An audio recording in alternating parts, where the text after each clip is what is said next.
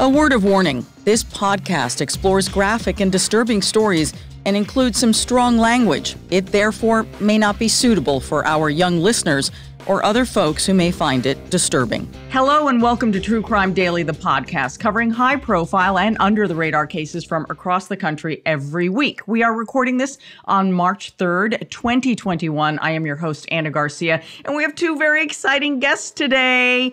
It's the gals from True Crime and Cocktails, Lauren Ash and Christy Oxborrow. Hi, ladies. Hi, how are you? Hi. I'm good. I'm so glad you're here. But, you know, part of your thing is that you two dress alike. I'm so disappointed you didn't dress matchy-matchy today. You know, that is a misstep on our part. We're just trying to be our best professional selves. I think this is like business, Christy and Lauren. And so, you know what I'm hearing is we need to invest in matching business suits. Oh, we could pull those off. I just felt like I was trying my best to be like a full grown up, which is very difficult for me. So I was like, no, I'm gonna come in professionally. So I didn't even think to ask Lauren what she was wearing. Misstep. Oh my God. I do have to ask you this one question about when you do wear the matching outfits. So like, do you each buy it from the same retailer or does one of you buy it and then send it to the other? How do you do that? Well, it all kind of started when we would visit each other. So Christy lives in Canada and I live in Los Angeles. And so, would I show up and she'd have new matching pajamas for the two of us? Sometimes, yes. And so that's just kind of, snowballed. And then when we started doing the podcast, anytime we got kind of like a new merch, a new T-shirt design, we would just have them sent to each other's houses type thing. And there you go. Boom. We keep the tradition alive. There's a lot of pictures of us as little kids because we're very close in age. So we got dressed alike as little kids. So we're really just embracing our honest roots. Oh, so cute. And you two are related. We are. Yeah. You almost hesitated like you didn't want to admit that. Well, this is the thing. We're cousins by blood, but we're sisters by life. So I would refer to her as my sister, but technically for the fact checkers, we are legally cousins. Yes, because we have attorneys monitoring this. Yes, which we're very grateful for. Very grateful and respectful of. Oh my God, this is so funny. And now, Lauren, you're also on NBC's Superstore, which isn't that shot here in Burbank? It is, yeah, Universal Studios, yeah. Because when I drive on Barham Boulevard, there's this facade that you can see. And I'm like, at first I thought, oh, is that a new store? But it's not, it's yours. I know. And it's so funny because it's flat. Like you can't go. People think that we've built a whole store there, but it is just a facade. It's just the front. And then the actual interior of the store is on sound stages that are on the other side of the lot. But it is quite a spectacle. It looks very impressive and very realistic. Yeah. Okay. Yeah. So we're going to get into our cases, but just so for folks who don't know you do this podcast, you tackle crime cases, you drink. Are either of you, do you have backgrounds in crime? Or are you criminals? I don't. No. No to either of that. I will promise to the lawyers listening, we are not criminals in any way. No. I'm just a stay-at-home mom who it turns out really, really loves to research. And Lauren is just like triple threat over there. Can do everything. Actress, hilarious, funny, gorgeous, all of this, incredibly smart. And we just both really like unsolved mysteries. And that kind of spiraled into other true crime cases. Yeah. Wow. And it's really, our show is really kind of a product of, it's a nice silver lining of quarantine because, I don't think we would have necessarily even thought to do something together had we not been in this cool, Zoom world that we're in now. And we discovered that we both had this like obsession with the new Unsolved Mysteries on Netflix. And Christy was like, maybe I'll just do a little light research. She's reading books. She's teaching herself how to read forensics reports, autopsy reports. Like she is so good at it. She's being very humble. It has been such a cool experience, not only kind of stumbling into doing this thing together, but also really seeing Christy like learn that she has this like affinity and skill for research. It's been like a really fun really cool thing to discover ourselves in the middle of. And we drink while we do it. So it's fun. It's a fun hangout too. Yeah. Wow. I'm really excited, Christy. I want to be, I know you're going to wow us with some background on some of these stories. So let's just get right to it before everyone on YouTube starts with their complaints. Oh my God, get right to it. Get right, Do you get that on your show where there's someone who posts the exact time when the cases begin and the chit chat ends, right? Oh, yeah. Yeah. Yeah. But to that I say, like, well, you've determined that there's a way for you to solve this for yourself, which is just fast forwarding. And we never need to know. Exactly. Well, for that person, we are beginning now. Set your timers. So our two cases this week. The 2016 death of a nurse was originally believed to be a suicide. However, her paramedic boyfriend has just been convicted of her murder. And I have to tell you, some of the toughest cases that I've investigated are what we call these questionable, is it a suicide or is it murder? Those are the absolute hardest cases to prove. This one will prove that it was not that difficult, but generally they are. But first, a mother has reportedly confessed to running over her son with her car and then tossing his body into a river. The level of violence that is alleged in this case is revolting and overwhelming. It is a very disturbing case. It's got the country talking because how could a mother do this, allegedly? And it's on fire on social media. So let me give you a little bit and then you can jump in here. 29-year-old Brittany Gosney is accused of killing her 6-year-old son, James Hutchinson. And when you see his picture that we're going to put up, he is the cutest little boy you've ever seen in your life. He's got reddish hair and freckles on his nose and the cutest smile and the most stylish glasses. Oh my God, he's the cutest ever. Every child is adorable. I love every child, but he is, my God, you could just see his spirit. So this took place in Middletown, Ohio, a town that is pretty small. It's 50,000 people, a little less than 50,000, and it's just north of Cincinnati. According to Fox 19's reporting and court records, Brittany drove to a wildlife area last Friday, February 26th, and she tried to leave her son in the park. She apparently planned to just abandon him. He got out of the car. She closes the car, allegedly. This is according to all the police reports. And then she tries to drive away. And the little boy apparently tries to hold on to the car because he's scared because his mother is driving away. And in doing so, she allegedly confesses to the police that she ran him over. And that probably is what killed him. But police have not found the little boy. His body's not been found. She allegedly confessed that she took the boy ultimately and dumped him in the Ohio River. But when I think of the last few minutes of his life, if this story is accurate, the way that the prosecutor says it happened, can you imagine the terror? That fear? Christy, I mean, there are just no words. I mean, I'm a mother of 3 boys, and my youngest is about the same age as James. And so this one was a really tough one to even look at. His just sweet little face showing up on camera, everybody saying, like, from his school, like, that he was just so full of joy and such a lovely child. So it makes it that much more shocking to have this happen. Yeah. And what's incredible is that apparently this is what police believed happened, but it kind of all unraveled when the mother and her boyfriend went to the police station to write up the missing persons report. And the chief of police said their story wasn't making sense, meaning each of their versions wasn't matching. But nonetheless, the police said that they took this very seriously. They had a little boy who was missing. And so they put out the alerts. They put his photo up, a description of what he was wearing. It was on Twitter. It was on social media. So clearly the police took this very seriously because this little boy was indeed missing. Now, I also, may get a little confusing here for everyone because the little boy is named James. And then her boyfriend, Brittany's boyfriend, is also named James. So we'll try to keep that straight for all of you who are listening. Now, police say that Brittany described to them ultimately how she went back a half hour after allegedly running him over, went back to the park, found him in the parking lot, dead. Looked like he had a head injury. She allegedly told police that she scooped him up, put him in the car, drove him home, put him in bed.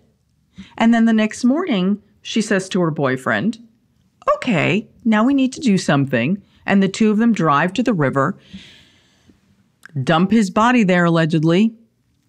The other kids, oh, that's the other thing. There are other children. When this happened, police say that her two other children were in the car. So there's speculation. Was her plan, if she had a plan, to get rid of all the children at once? Get rid of one, see how that works out, and then go for the other? I don't know. What do you think, Lauren? You know, it's interesting because I read, it's interesting that the child that ultimately, very unfortunately, has been killed did share a name with the boyfriend. And I know that I've been reading speculation about her saying that her boyfriend was perhaps pressuring her into getting rid of the children, that he perhaps didn't want to be a stepfather to these children. It just feels very dark to me and very twisted that they share a name and that was the first one to go. I did also read, and I don't know if this is true, but I did also read that she actually has another child who was already in foster care at that time, which again, and I wasn't able to find any other information about that or why that child was also in foster care. But the picture that's being painted already is feeling very bleak. And I mean, it seems like I also read one story that said all three of them got out of the car, but then another story said it was just him that got out of the car. It's just feeling like there's no good intentions there. And it's very sad to me, not only, like you say, what the last moments of this child's life were, but also these other poor children who now have experienced this.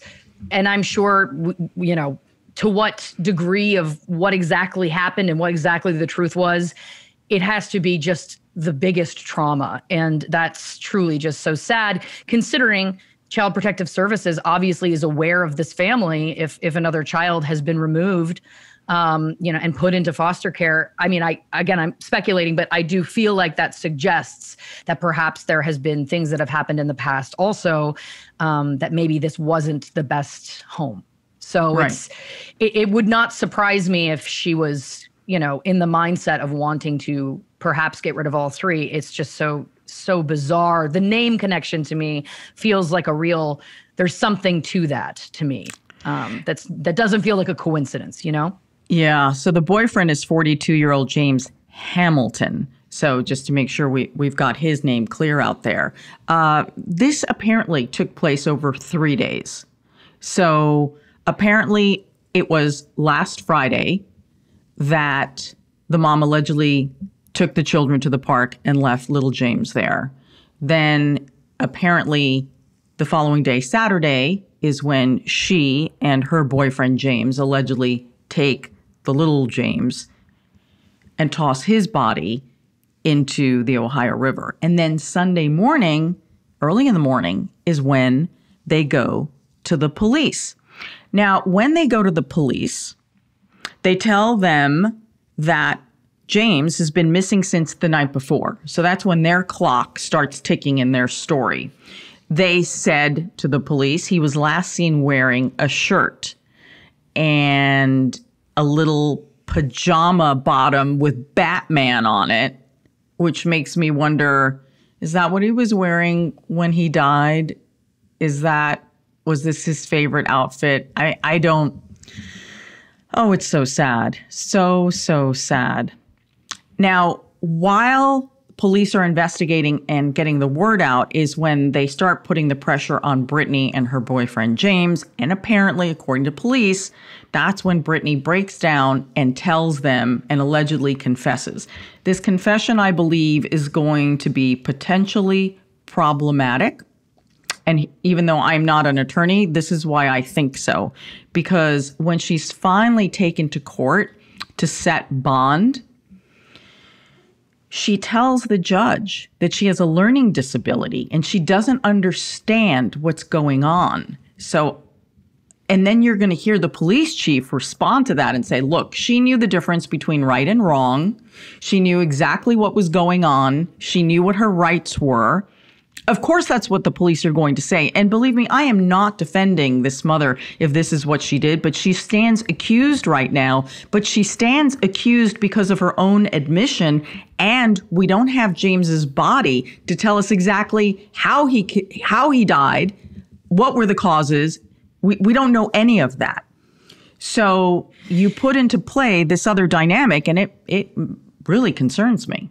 It's an interesting twist, I feel like, at this point, for her to kind of come out with that admission. It was feeling to me, many of us who are interested in this topic remember the Making a Murderer documentary on Netflix.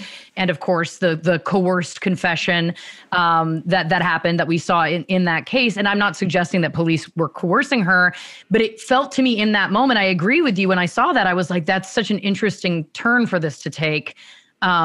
Because, what is the legality? How did that conversation go? How did it go from her and the boyfriend coming in to report this child missing within hours confessing? Do you know what I mean? Like that does feel to me like either she is being honest and that is something that she does live with, or she could be very cunning and she could be realizing that perhaps claiming to have a disability, claiming to have been coerced or something could help in her favor. I don't know. Do you think she was telling the truth, Christy? I mean, it's really tough to say. It does seem really, it just seems too perfect that it's like, well, I don't understand what's going on. And also, it was his fault. So none of this is mine.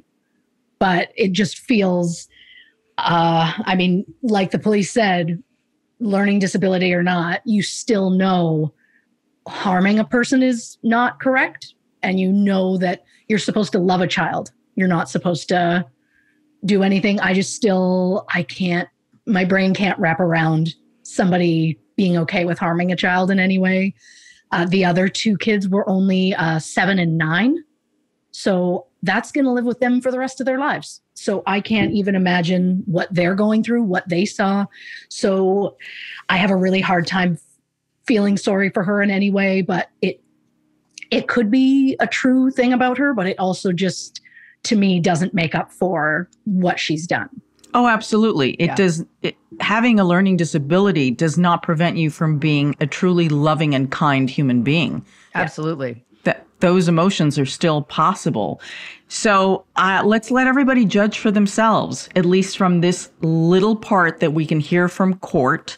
On Monday, Brittany was in court, and based on what we appear here, she seems confused, unclear about what's happening in the process. This clip is from Fox 19 TV. You like court-appointed counsel, ma'am? I don't understand. You want to talk to a lawyer? Where's Officer Hoover? Well, he's not in here right now. What about it, lawyer? I have a learning disability, so I'm not understanding what you're saying. She seemed to be communicating fine. She understands right from wrong. She understood her constitutional rights. What I think will be interesting is when she allegedly confessed, did she have an attorney present? Because if she did not, and she finally does get an attorney, the first thing that he or she is going to do is to have that confession tossed out.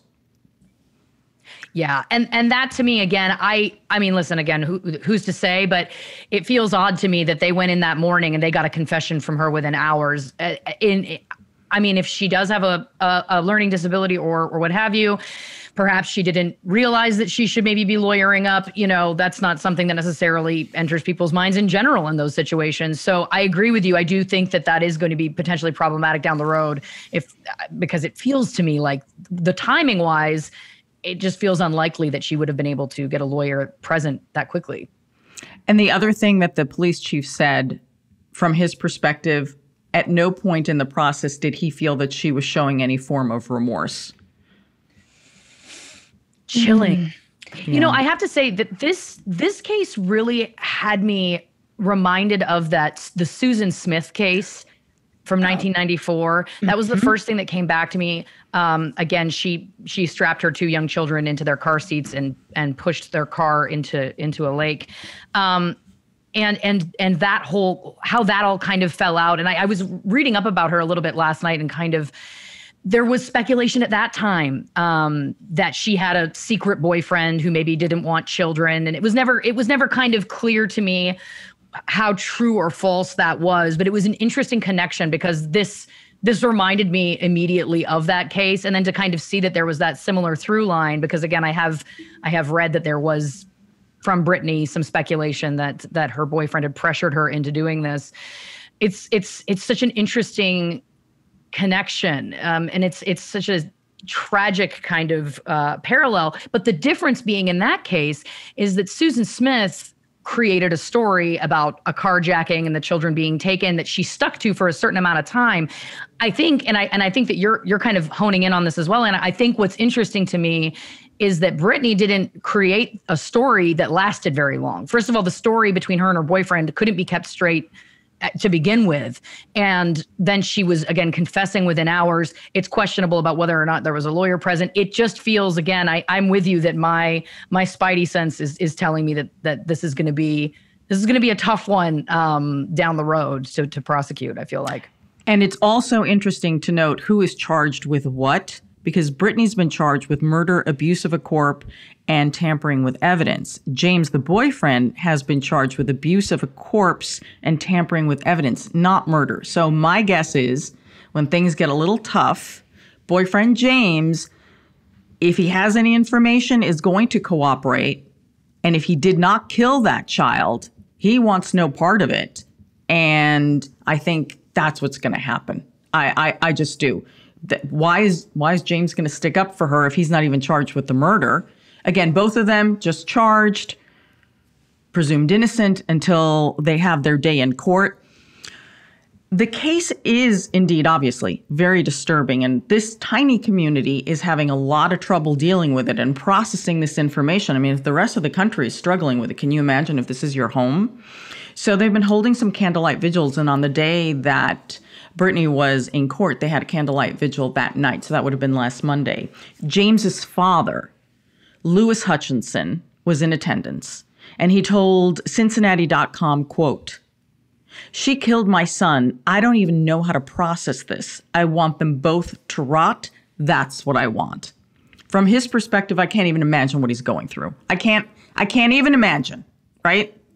I just also don't understand, like, if you're in a case where, you know, you meet a boyfriend, he's I'm interested in you, but I just do not want any of your children. Why is your first thought, I'm just going to like abandon them in a parking lot in a wildlife area, as opposed to where, I mean, James clearly had a father in his life. Why couldn't she have just dropped him off on Lewis's doorstep and been like, well, guess what?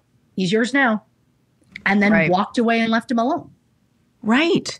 It's still right? a pain. It's still like not the nicest motherly thing to do, but it's the kinder thing to do than just abandon him in the middle of nowhere. Well, not only was James's father there, but Brittany's sister, Heather Gosney, told Cincinnati.com that James obviously was a very sweet little boy and would light up a room whenever he walked in. She said that the last time she saw James alive was on a video call about a month ago. After that call, the sister says Brittany blocked her and the rest of the family. So they lost touch.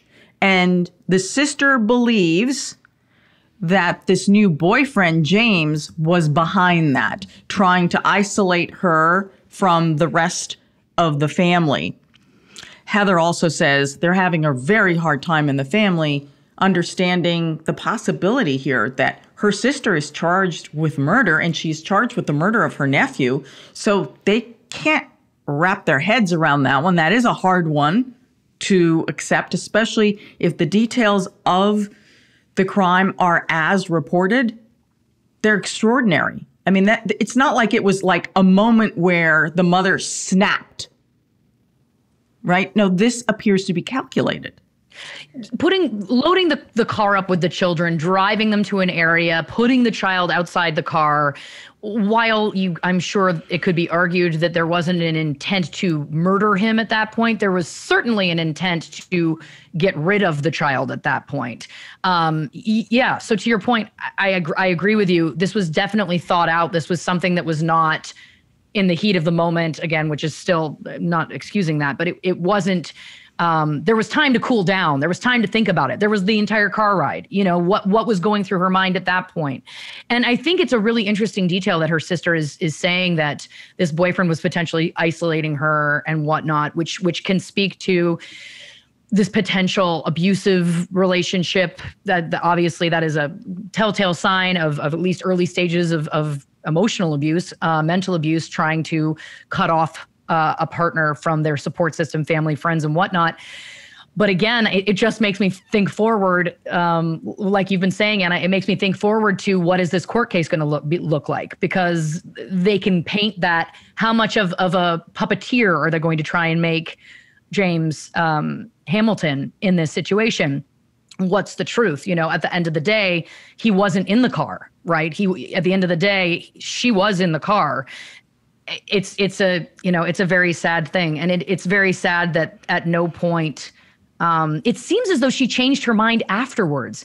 The fact that she went back to the body is a very interesting point for me as well, that there was some concern, and whether the concern was that she would get caught or the concern was about the child, you know, obviously that's debatable. But it's just interesting to me that she went back and then took him home and put him to bed. That would suggest to me that there were some feelings that maybe she was like, what have I done? But then I'm also perhaps giving her too much credit. Again, maybe she panicked. We can't leave the body out in the middle of nowhere. It'll be found. It's still also unthinkable that it hasn't been retrieved, that the body has not been found. And had they not confessed, no one at this point would have even known. Right. Unless, remember, there were two children in the car who are potential witnesses here. So my guess is they know a lot. They know a lot. Yeah, they'd have. Also, you would think, though, at that age, they'd be terrified. Yeah. They just witnessed what happened to their little brother. I can't even imagine what those kids are feeling. So I could see them easily being like, you know what? We're not going to say a thing. We just don't hurt us in any way. But I mean, thankfully, they have been removed from the home. So that's, I guess, the only bright light here. If there is one, there's not. I don't. So, Christy, do you think that Brittany had maybe some possible remorse and went back to get the child? Or do you think it was more of like, you know, maybe her friend James said, you know, you better go get the kid because you can't just leave him dead out there. They're going to find him and come after us. You know, my instinct, whether I'm right or not, I just feel like, is it possible? Like, I mean, from what I've heard, she put the kids in the parking lot, went to drive away. James grabbed onto the car like a door handle, and she kind of dragged him for a while before he went under the car. We assume that's what happened, but of course we don't know for sure. But I think that there's a part of her that was like, her mother instinct kicked in, and she was instantly like, oh, okay, is he okay? What happened? And then she went back to check on it, and then finding him dead, I think maybe briefly she became like a mother in that moment of like seeing her child injured, because her plan wasn't to injure him in the first place. Her plan was just to leave them there and walk away, and just suddenly she's not a mom anymore, which is ridiculous because she had many other options she could have had. I know in these situations, a lot of parents just feel like they have no other option. There's nothing else they can do. Whereas in this case, we know that James had a father that he could have gone to instead of being left somewhere. So it just feels like maybe in that brief moment, she turned around just to see. And then when he was found dead, it was, well, I guess we can't leave him here. Yeah. But at the same time, if you're going to spin the story of he went missing and suddenly he shows up in a rest area like miles away from home, doesn't that just help your story? So Maybe. It's weird that she would then take the body home. So it's like, it almost feels like maybe there's a little remorse there, but she has shown nothing since then. And we don't know what the chances are of trying to recover James's body, because this portion of the Ohio River moves fast and it's a treacherous area. So it's possible, we certainly hope so, for the sake of just the dignity of giving James a proper funeral, in addition to the forensics of what could have been the cause of death. And if there were any prior injuries, which could be determined if there was prior child abuse, if he was ever harmed or there was other violence in the house. We don't know why so this would be the fourth child. We don't know why the fourth child was originally removed from the home. We don't know the details of that. I am very perplexed by this. I really am. I find the confession to be potentially legally problematic. I think her claims of having a learning disability are going to further complicate things. And if police do not recover a body, so we know what the cause of death is, and for sure that he's dead, again, it's going to be another complication in this case. But I believe the boyfriend is the key to all this, the boyfriend and the other kids. That is my guess. In the meantime, the judge has set bond. For Brittany, it is $1 million. For her alleged accomplice, James Hamilton, the boyfriend, we've seen multiple reports from numerous news agencies setting the bond as high as $800,000 and as low as $100,000. And there are multiple sources, Cincinnati.com, USA Today. So because we can't narrow that number down, we're going to tell you that that's what's being reported now. Nonetheless, he would have to come up with the money to get out. The preliminary hearing in this case, which is moving really quickly to get to a preliminary hearing, is scheduled for next week, March 8th. I think it's going to be fascinating to see what additional evidence the prosecutor presents. Yeah, I think that this is just the beginning of a case that has the potential to be one of the ones that really rocks certainly the country. You know, obviously always the death of a child. I feel like those murder cases are horrific. But I just feel like there's going to be twists and turns in this for a lot of the reasons we've already outlined. And I'm also very curious to see, again, how much of a villain and mastermind they are going to try and make that boyfriend appear to be, and how much he may or may not have actually been. I think that that's going to be a huge, huge thing to come. Absolutely. I want to know how much they're going to try and pit each other against each other in all of this, where she's going to stand by like, oh, he's the one that made me do it. And he's going to come back with, I wasn't there at the time. She made me help her move his body. Right. So I'm interested to see which one of them is going to come out on that one. Yeah. My prediction is that he's going to flip against her and save himself. Yeah. For sure. Now on to our second story, where a Florida man has been convicted in the 2016 fatal shooting of his then girlfriend. This is after police say he tried to stage her death as a suicide. 48-year-old Thomas Elmore Jr., who is a former paramedic, attempted to cover up the murder of his live-in girlfriend, 48-year-old Tamara Naish, making it look like she had actually killed herself inside the Riverview home. Now, Thomas told deputies that the former nurse, that's Tamara, had committed suicide. He said that she was despondent because she had recently lost her job. They were having money issues, and that's what happened. You know, and but there's some stuff here that makes absolutely no sense. Now, he has been convicted of the murder. This is what just happened. So let's go back to September 22nd of 2016, when Tamara is found dead in her home. Because sometimes I love to do it in this chronology, because it makes you sit there thinking, like, if I were sitting here in the bathroom listening to this story with the guy, I'd be like, really? Okay, here come the really points. Her boyfriend, Thomas, said that he found her dead when he came home, and he was so upset, ladies, so upset that he waited 24 hours before calling police. And he's a paramedic. The Tampa Bay Times reported that Thomas called the police finally at the urging of his attorney. So he'd called an attorney at this point, but he hadn't called the police. Very distraught. Very distraught. Who has better medical advice than an attorney, you know?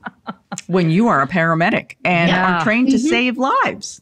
And you're around potential, death, illness, injury, all of those things. I understand it could be different if it's someone who's close to you, but yeah, that did not hold any water for me whatsoever.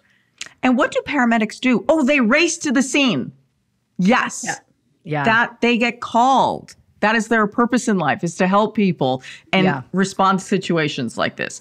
Okay, so clearly, if I'm police, I'm already incredibly suspicious with just this little bit of the story. He told investigators at the time that the day before that she was found dead, the two had been arguing over money because Tamara recently lost her job as a nurse, and that this argument, according to the Tampa Bay Times, took place at 1 a.m. after, I guess, Thomas got home from Hooters, because that's where I go when I'm upset. Yeah. I mean, they do have a good deal on wings. So if you're strapped for cash, I guess that's the place you go. But it's just, I did read that they did have money issues because he had already dealt with a mortgage foreclosure just a few months before this all happened. So, there was obviously money troubles, but isn't that always where cases like this start, where something happens and it's like, oh, well, we were having money troubles and I put this on her for causing the stress in this relationship. And right.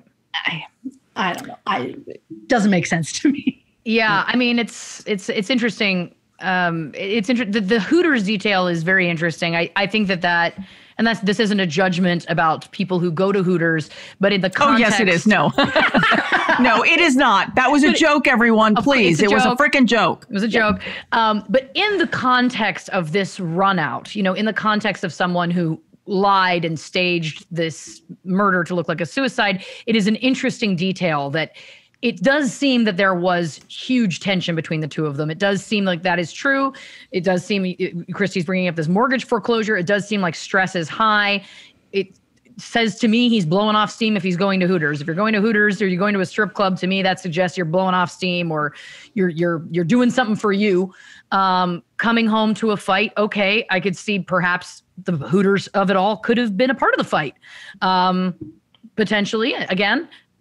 Some women would be fine with that. Some women wouldn't be. So it just again, it adds, to me, it just adds another color in this kind of, when we're painting this picture, that detail, the color, of course, being the orange shorts, but of the Hooters waitresses.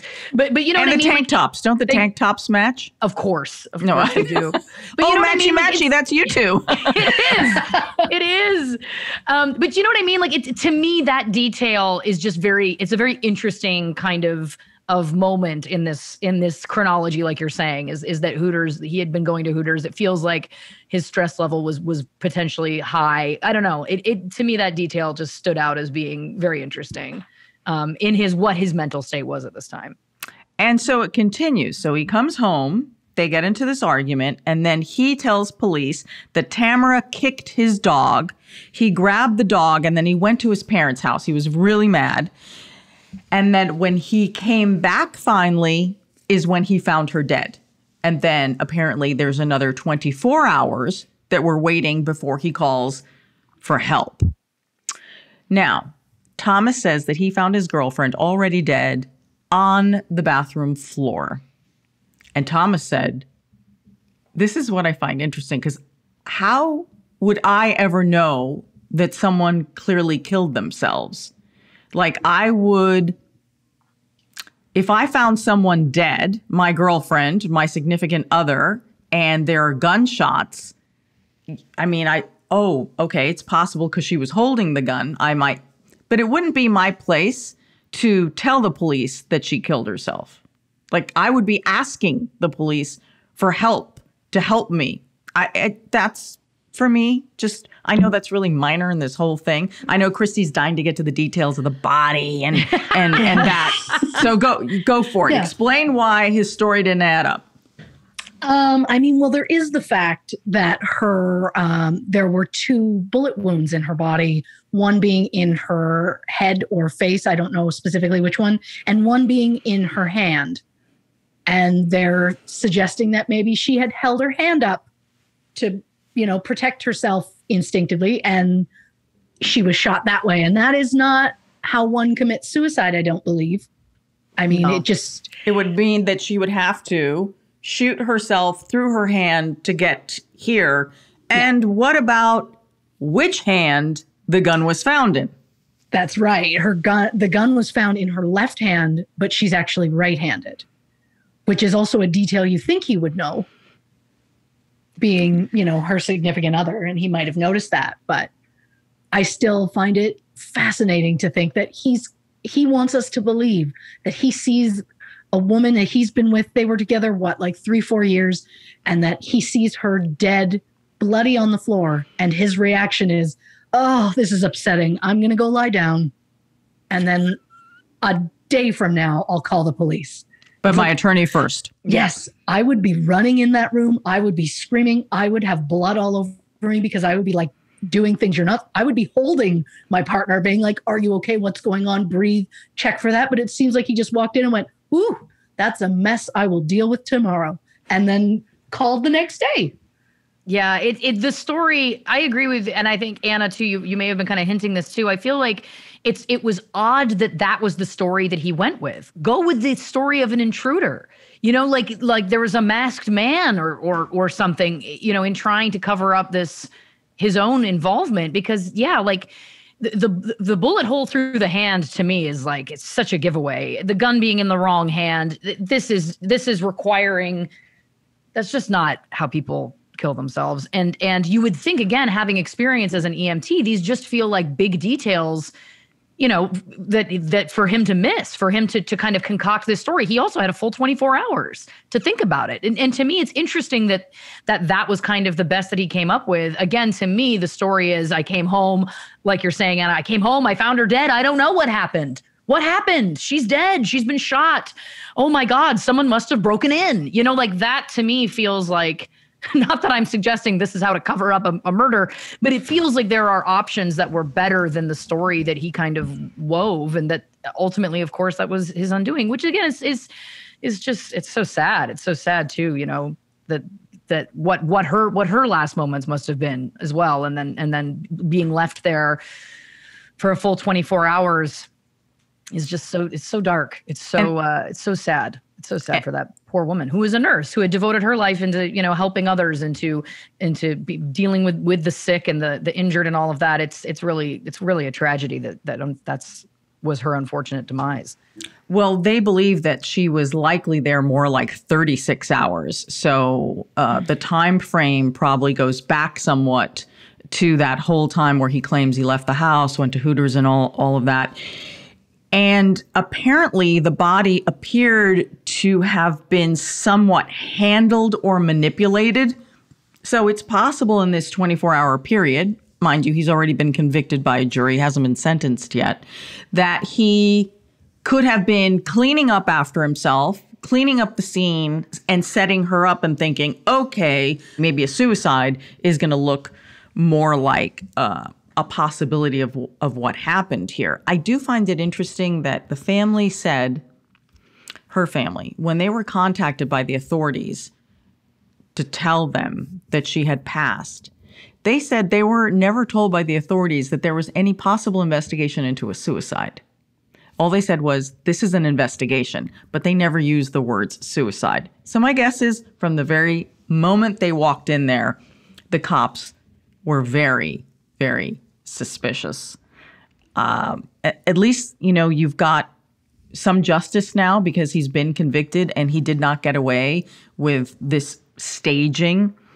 This is according now to the Hillsborough State Attorney General Andrew Warren. He said the medical examiner ruled it was physically impossible for her to have shot herself based on the available evidence. And the jury agreed that there was just no way that she could have done this with her non-dominant hand.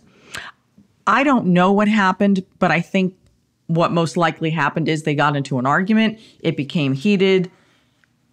He shot her. That she's probably defending herself as she sees the gun being raised.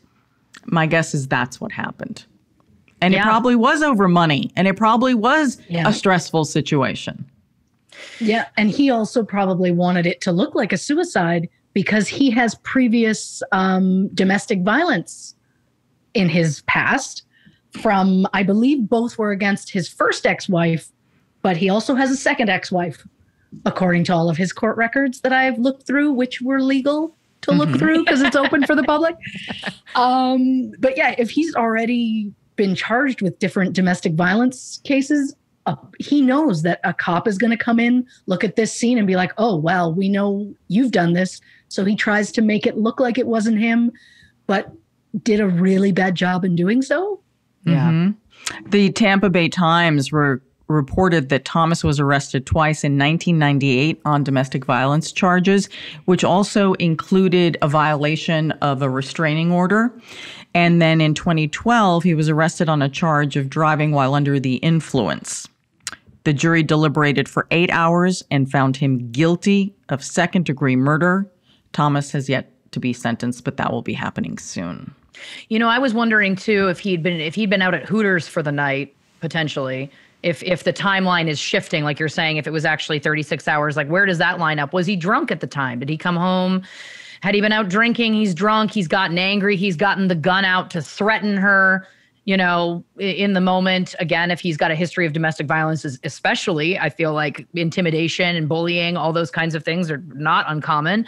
And then in the heat of the moment, you know, goes for it. I feel like that's probably sometimes the simplest explanation is true. And that feels like it absolutely could have been the way that things had gone. And again, if he also has a history of a DUI, then that also suggests to me it wouldn't shock me if he had been, you know, drinking and driving and those kinds of things in this situation as well.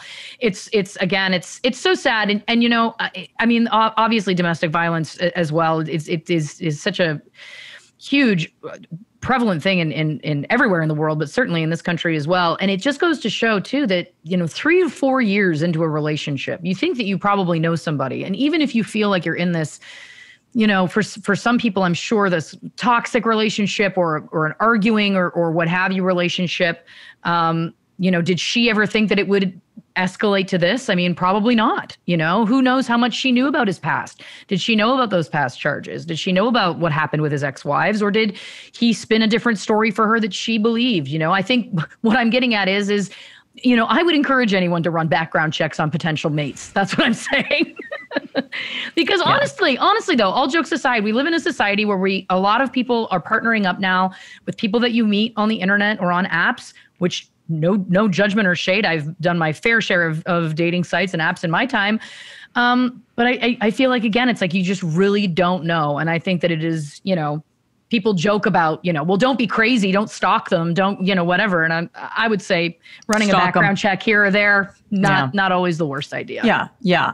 But you know what? When someone is in a relationship like that, it's very hard to get them out. 100%. I've got 2 very well-educated girlfriends who fell for total scammers. And no matter what I would say, no matter what I would dig up, no matter what logic I tried to apply, there was no way that I could reach them. And ultimately, until they found their way out of that relationship, could they finally step back and say, oh my God, what a dummy. I feel so taken advantage of. Yeah, 100%. And it can happen to anyone. And I think that's a really important thing too, is that, you know, anyone can find themselves in one of those situations, one of those relationships. And you're right. And when you get in it, it becomes extremely difficult to get out of. It's not that simple at all. And I hope that by talking about these stories, it just, you know, raises the awareness again and makes people realize that, you know, having a discerning eye and, you know, being suspicious of people is not always the worst. I think that sometimes that is vilified in people, certainly now. And I think, you know, there's a lot of people out there who want to take advantage of people. And there's a lot of people out there also who don't have great intentions. And I think protecting you as number one is always the most important thing. And keeping these stories going, again, spreading the word, getting it out there so that other people can hear them and go, oh man, this person that I'm dating, I've been having some of these thoughts about, you know. Always protect yourself first, I guess is my point. I'm trying to make this a cautionary tale, but it did strike me, you know, hearing the details of this and being 3 or 4 years in. I think that your brain doesn't or for me, my own perceptions. I don't think about things in those ways. Sometimes when you hear about cases like this, it's people that they didn't know for very long. But this is someone she knew really well. And I'm sure never thought that would treat her that way, or I'm sure never thought that she was in danger in that way. So it's just such a tragedy for her, certainly, and her family. I mean, you also don't know how much of himself he was actually showing her. Great point. Because, I mean, I am blanking on what his name is, but that police officer a month or so ago, who it came out that he had multiple girlfriends in multiple different states. And he was married and had children, and they had no idea any of this was going on. So it's insane to me how much somebody can hide from the person that they're the most intimate with. And I think what I'm speaking to really is my own fears. Okay. That's exactly it. You know, though, it's so true. Like, there's so many things that people can hide from you, and that's just, it's so terrifying to think about. Yeah, it is. It really is. Okay, ladies, time to move on.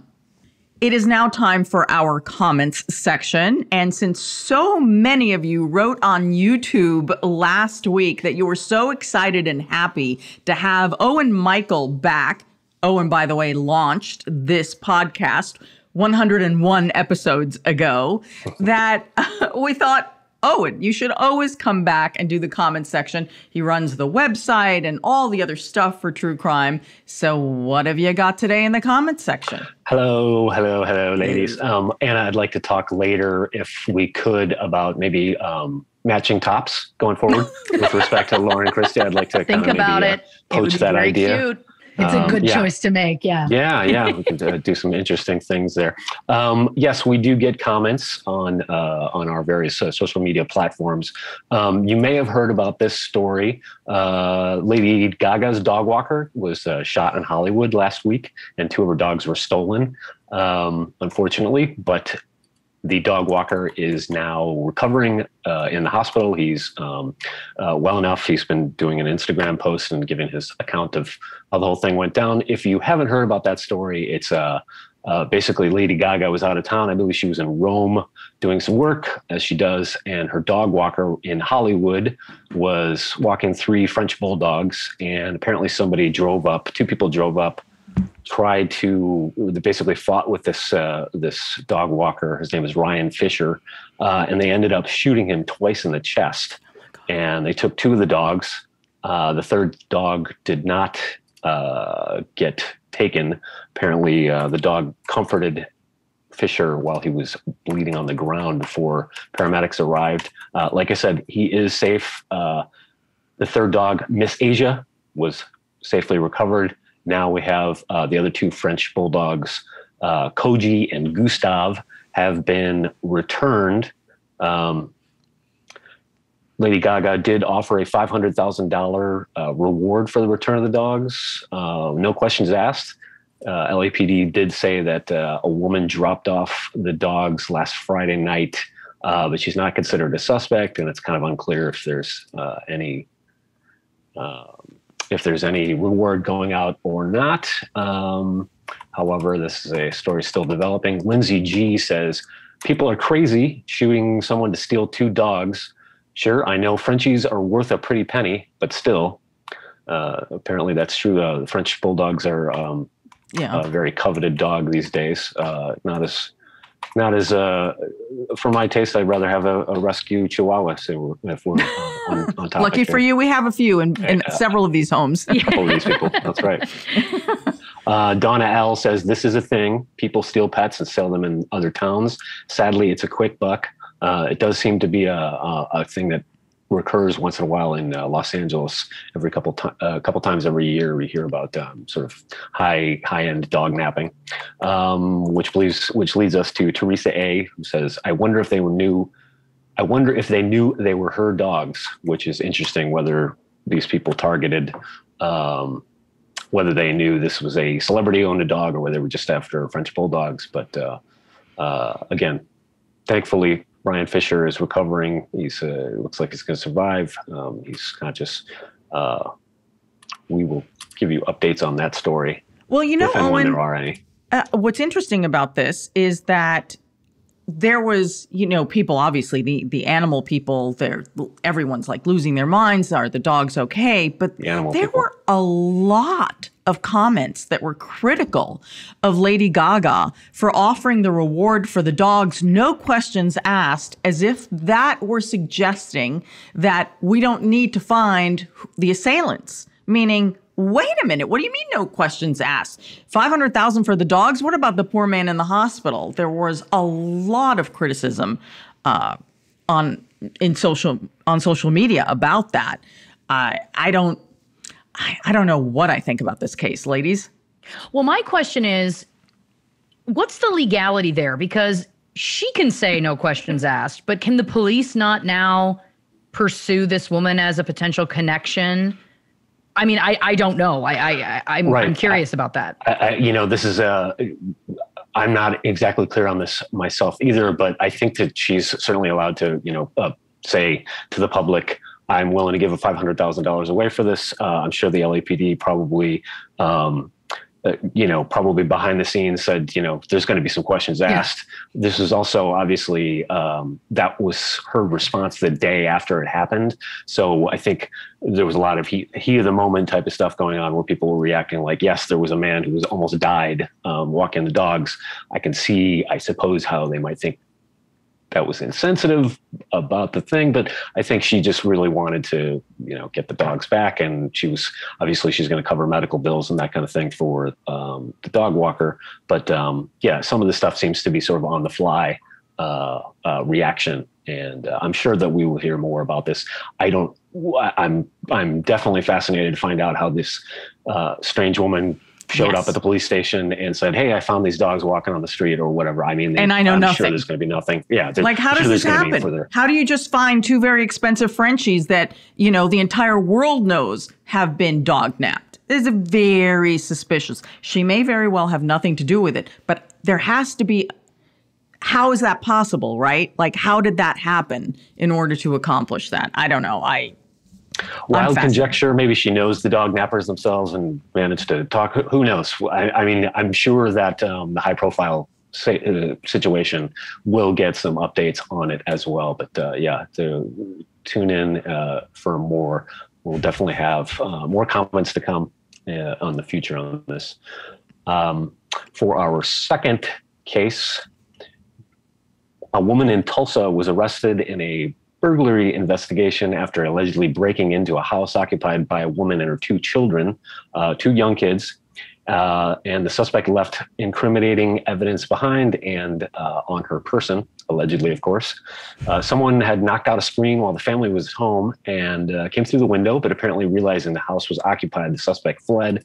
A bag of Cheetos and a water bottle were left at the scene. Yes, I said a bag of Cheetos was left at the scene by the suspect, by the master thief. Tulsa police officers detained Sharon Carr in the area, and the victim reportedly identified her as the suspect. The police report said that Carr was further linked to the crime by Cheeto residue on her teeth. There but for the grace. WW says Chester Cheetah may have been on the case. Indeed. He's a suspicious character. Pamela C says that's how I would get caught. Kit Kat wrappers would do me in. Snack food. Don't commit crimes with snack food. Jimmy A could not resist the crunch. Could be. I saw another comment. This could be a viral marketing campaign. I doubt really? It, but you never know. That maybe some smart people over at Cheetos are going to use this as an opportunity. Stay tuned. Well, I've got to ask Christy because she's a mom of kids, right? She's got several small kids. Okay, so when you see the Cheetos residue on the teeth and you're being told, no, Mom, I did not get into the cupboard, what does Christy mom say? Oh, I mean, my kids would be not just in the teeth. It would be Cheeto fingerprints on the cupboards and just all along the wall and on the towel from wiping their faces off. I mean, that right away is, what's happening. It tells its own story. My big question here is, so she brought snacks to break into somebody's house? Or she stole the snacks? I get the idea that it was that she's just, as one does, you carrying around a snack and a bottle of water and a crime of opportunity presents itself. Or, she was expecting it to be an empty house, thought she'd be there for a little while, take her time, enjoy a snack and a beverage while she's doing this. It's tough to say. I don't know that we're going to get a lot of updates from the Tulsa police on this one, but I will strive to gather that news as it happens. I just like the idea of someone walking around with the Cheetos and a bottle of water and being like, you know what this needs? Some Netflix. I wonder where's a house? Where's a TV? I don't have a TV. So she went to the nearest TV she could find to just like sit and binge The Crown or whatever it was. I just like it. Who brings the snacks? And I mean, kudos to her for being like, oh, there's people here I didn't know, and then leaving. At least she didn't, it wasn't like a bag of peanuts or something like that, where crucial evidence would not have been so obvious. Wouldn't stick orange, to the tea. Sure. Look Exactly. at you. Yeah, but she'd smell like peanut butter, and then it would be more of a scent thing than a Your Honor, visual circumstantial. Thing. That's circumstantial. I'm not going to. Fair.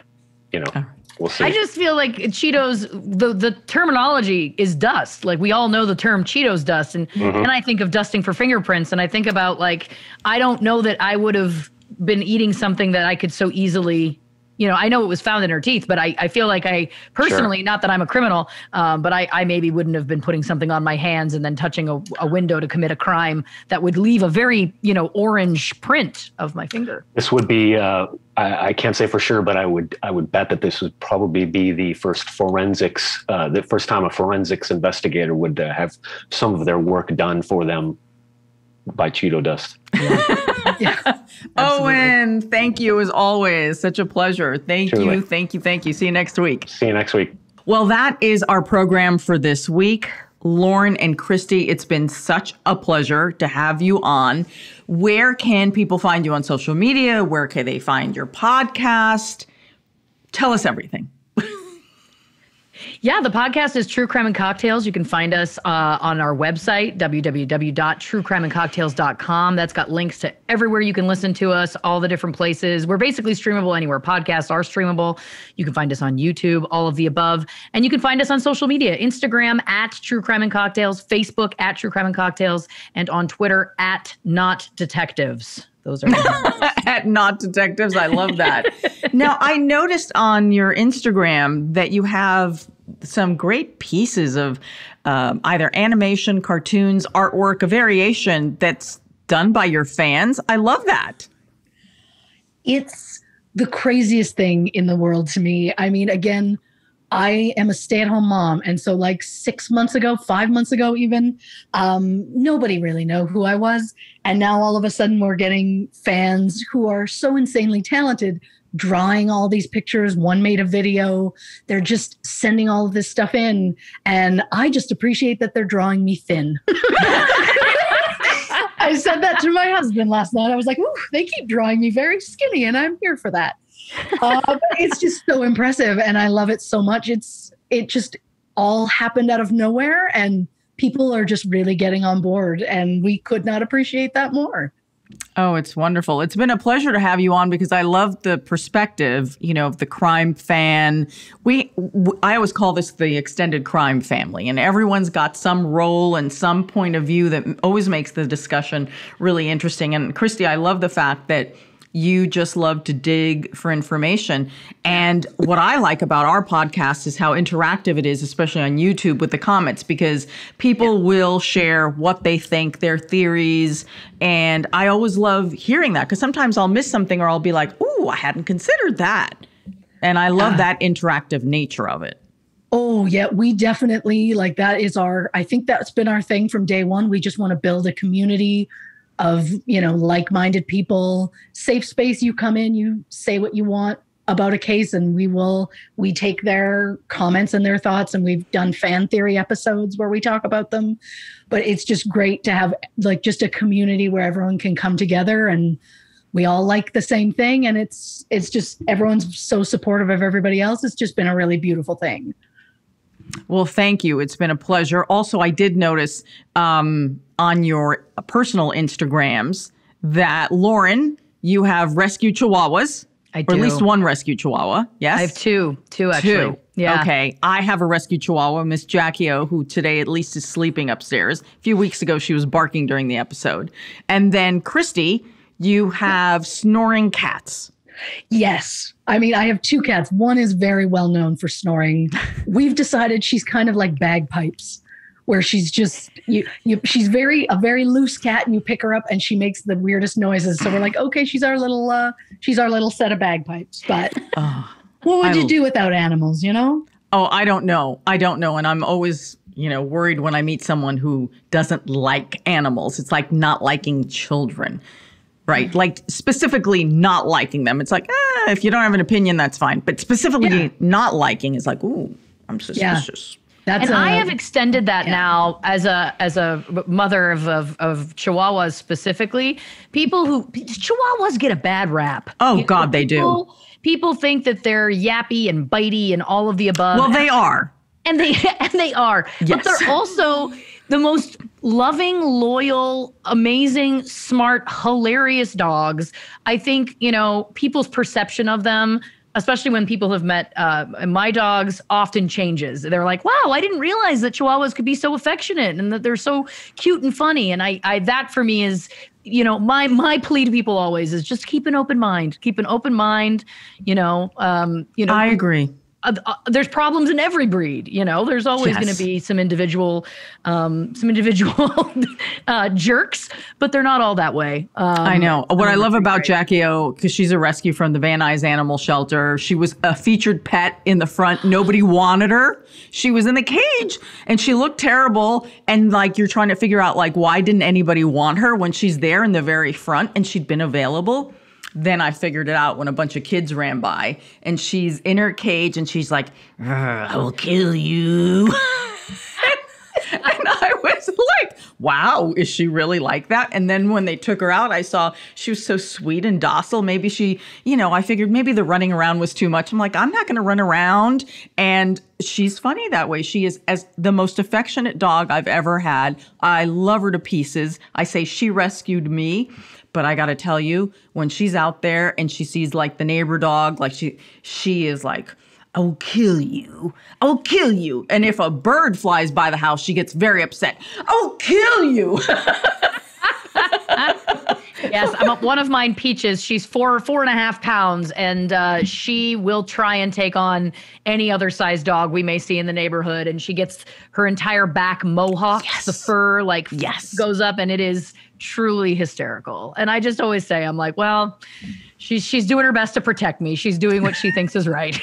Right. She's a tough girl. I just say she's a tough girl from Van Nuys. Yeah. Exactly. And if you're from LA, you know what that means. 100%. 100%. Well, ladies, thank you so much. You can find me and Tales of Jackie O at Anna G News, Anna with one N. As always, you can find our content on Spotify, Apple Podcasts, Stitcher, Google Podcasts, and of course on YouTube. Get updates by subscribing to our newsletter, which Owen works very hard on.